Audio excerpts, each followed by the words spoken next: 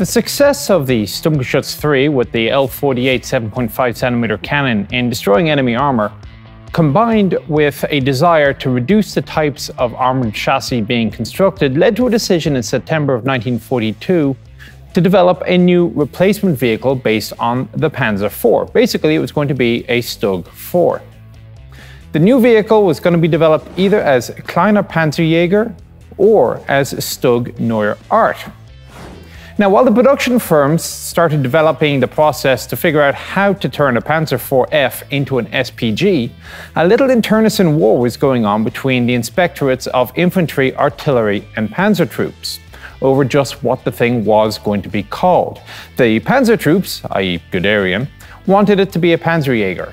Artillery and infantry wanted it to be a Sturmgeschütz. And the difference was more than just the name. It would also affect how the vehicle was deployed. If it was a Panzerjäger, it would go into the anti-tank companies of the panzer regiments. If it was a Sturmgeschütz, well, the artillery would use it in support of the infantry. And given that, okay, granted, 3/4 of Sturmgeschütz ammunition was going against soft targets, they were doing sterling work supporting the infantry in the anti-armor role. Well, in the end, panzer troops won out, and the vehicle was going to be described as a Panzerjäger. In 1943, a prototype vehicle came out of the Versuchsleichte Panzerjäger 4. It would eventually, of course, be known as the Jagdpanzer 4. Now, we're here in Munster at the Panzer Museum, where we have two such vehicles. On my left-hand side is a prototype vehicle, on the right-hand side is a service vehicle. And because the service vehicle is not completely intact and it's got things like Schutzen in the way, what we're going to do in this video is we're actually going to be kind of hopping between the two vehicles, and that way you'll get a better overview of what the vehicle is actually like. So that said, let's get started.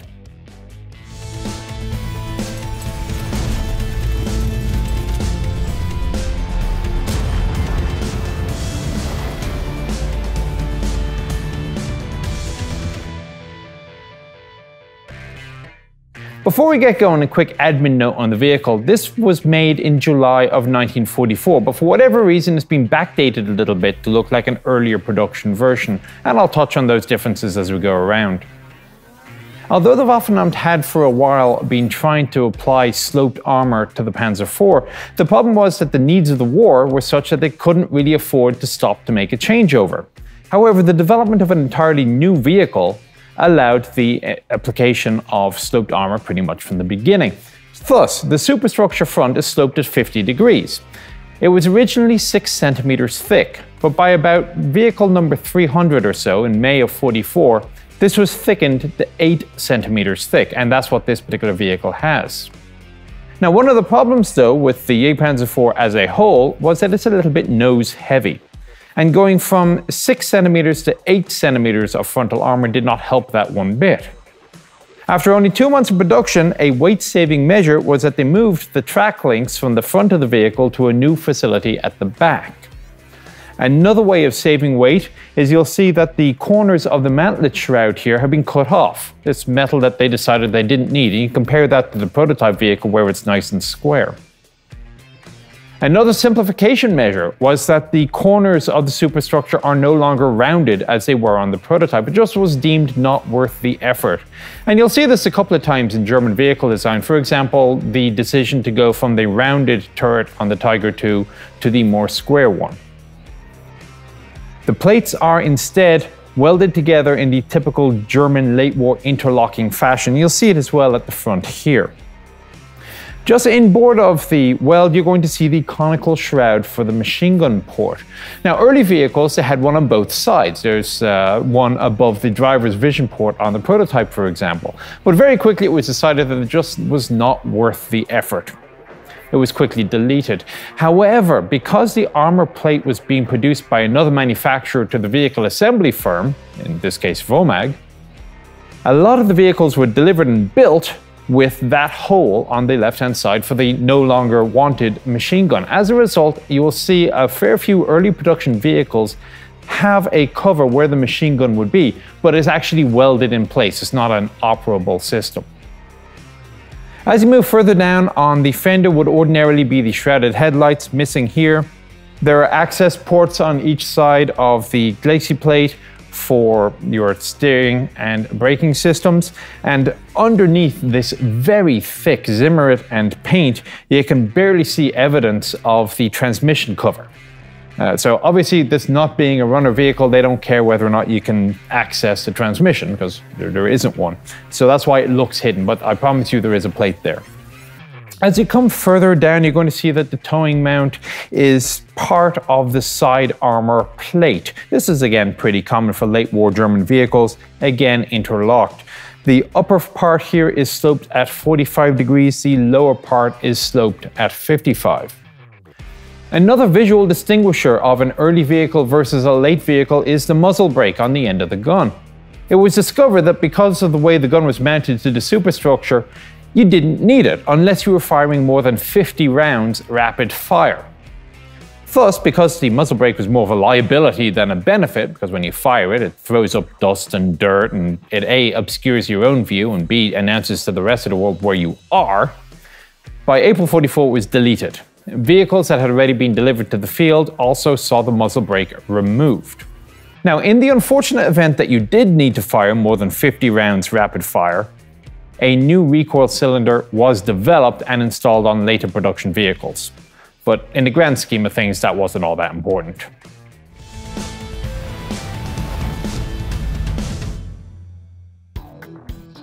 To get at the running gear, I've come back to the prototype vehicle because it doesn't have shirts in. The other vehicle, the service one, has a sort of a fake mounted Scherzen, and even the one that is mounted is of the wrong era for the month of production. I haven't actually seen anything specifically stating which vehicles had Scherzen and which didn't, because it looks like even the prototype vehicles had mountings for it, so perhaps it was simply unit discretion. If you were to lift up the Scherzen on the left-hand side, you're going to see the two filler ports for the fuel system. They're not on the right. In the original Panzer IV, the fuel tanks were located centrally under the turret. However, because you didn't need to have room for, let's say, the power shaft to go forward, there was no need to have a raised floor. And all that was happening was keeping the fuel tanks here, you have a higher roofline on the vehicle. By moving the fuel tanks forward, it allowed the vehicle's roof to be lowered. The running gear is, well, that's typical Panzer IV. It is bogies on leaf springs, and they are asymmetrical springs. They are thicker at the front, they're thinner at the back. And if you look at the far side, they're reversed, so they're still thicker at the front. You can't take a left-hand side Panzer IV bogie and shove it on the right side. Well, maybe you could, but it's not designed to work that way. As I say, it's asymmetric, so what happens is that there is an axle here for the support bracket forward on to this wheel, which as you can see has a bump stop. Then the spring comes to the back, the rear wheel rests on the spring. And so there you have that independent movement of action. As an example of the weight problem at the front of the vehicle, look at the front road wheels. There was excessive wear on the rubber. Now the initial solution was quite simply, well, if the thing's nose heavy, let's just move the hull back, say 10 centimeters on the running gear. Well, there isn't room to move the hull back 10 centimeters. So what they did instead was they started replacing the lead road wheels with steel rimmed ones. Then the problem got even worse when you put the L70 gun on the Jagdpanzer IV Lang. The solution then was to replace the next pair of road wheels with steel rimmed ones. And indeed, by the time you get to the Jagdpanzer IV-A, built by Alket, you're looking at half of the road wheels being steel rimmed and the other half being rubber rimmed. Return rollers. Well, there are 4 per side on most vehicles. However, by the time you got to the end of the production run, you're looking at only 3 per side. And this was because they were running out of roller bearings. Now, if your strategic position is so bad that you got to cut back on return rollers just to save on roller bearings, you're obviously not in a very good position. The tracks, well, standard Panzer IV, single link, held in place by these little S-shaped cotter pins. The old technology, you saw it on the Panzer I. 99 links per side, the system will cross a 2.2 meter trench and climb a 60 centimeter step.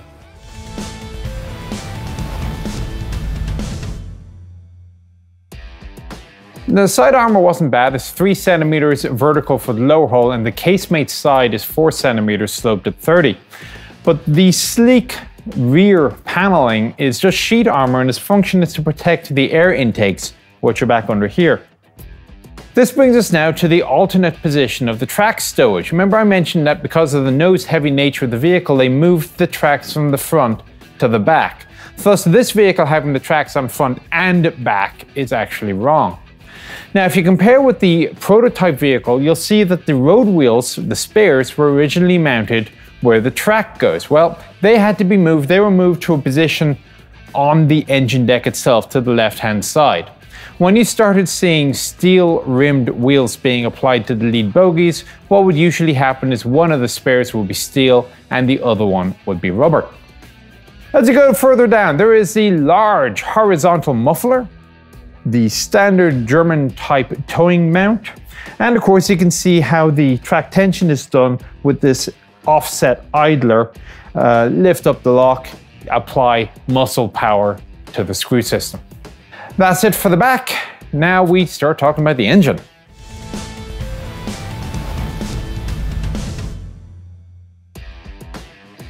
If you were to look under the engine deck of a complete vehicle, you'll find one of these V12s. It's the Maybach HL120 TRM. And the name does mean something. If you'll forgive the mispronunciation and butchery which is about to follow, HL is Hochleistungsmotor, or high performance motor. The 120 refers to the 12 liters of displacement. TRM, God help me. Trockensumpfschmierung und Schnapper-Magnetsonder, or in slightly easier terminology, dry sump and snap magnetos. The engine is rated for about 265 horsepower at 2600 RPM in the standard Jagdpanzer 4 and the 470V. When you get to the 470 Alpha, they've uprated it. It's now 272 at 2800 RPM. This all means that your standard Jagdpanzer 4 will trundle along at 40 kilometers an hour forwards, 5.5 backwards. When you get to the 470V, the speed drops down to 35 kilometers an hour. And when you go to the 470A, it comes back up again to 37.5.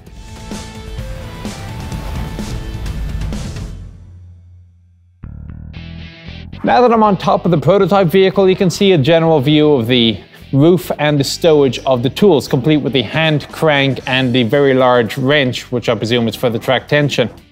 Now, on the regular Panzer IVs, with the exception of the very last variant, there is an auxiliary motor on the left-hand side towards the rear, and that came with its own fuel tank. Well, there was no need for the auxiliary motor on the Jagdpanzer, so that was deleted and replaced by a conventional fuel tank, so there are 3 on the vehicle, the one at the left rear and the 2 further forward. Total capacity 470 litres will get the vehicle about 210 kilometers on the road. On the roof, you will see in between the commander and the loader's hatches the port for the close-in defense weapon system, which is, I'm not even going to try to pronounce, I'm sorry. Now, a lot of vehicles were produced with simply this cover in place of the port because production of the weapon system was not up to production of everything else. Finally, further forward, you're going to see the arc through which the gunner's periscope will traverse. You basically need to have a slot in the whole roof. As the gun traverses, the periscope will traverse as well. So it's a simple system, but perhaps a little bit more annoying than simply having a hole in the mountlet. Of course, you want to keep the slot covered, so what you actually have is the periscope surrounded by a sliding sheet of metal, which will always keep the slot covered no matter which way the gun is traversed. Anyway, that brings us to an end of the exterior tour and part 1. I'll see you at the next one, part 2, when we go inside. Take care.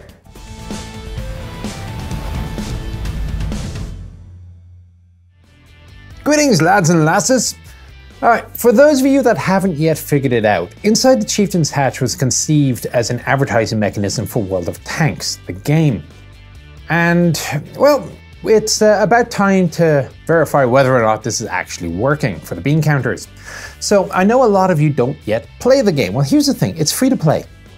And if you look in the text description down underneath the video here, you're going to see some instructions on how to access the game and attribute the game to these videos. And as I say, it's free, so give it a go, download it, look at the vehicles in the garage, hit the tech tree in preview, play a few games. If you don't like it, uninstall, no harm done, hasn't cost you a dime. If you do like it, well, congratulations, you found yourself a new time waster while you wait for part 2 of this vehicle to show up. See you there. The 120 refers to the 12 litres of displacement, and if you forgive the pronunciation, TRM is Trocken Schmeisch. I'm not joking, it's Trocken some Schmierung und Schnapper Magnetzunder. My camera crew is pissing themselves laughing right now. HL is Hochlook. What is HL? Is Trockensumpfschmierung und Magnetschnapper. Or basic Schnapper Magnetzunder. Jesus. We're gonna be here all day. TRM, gotta help me. Trumpfschma. Take 17. I understand that German is a very simple language because it's very logical, but my God. Oh, we got the bloopers on this one. Trockensumpfschmierung und Schnapper Magnetzunder. Or if you prefer, dry sump and snap magnetos.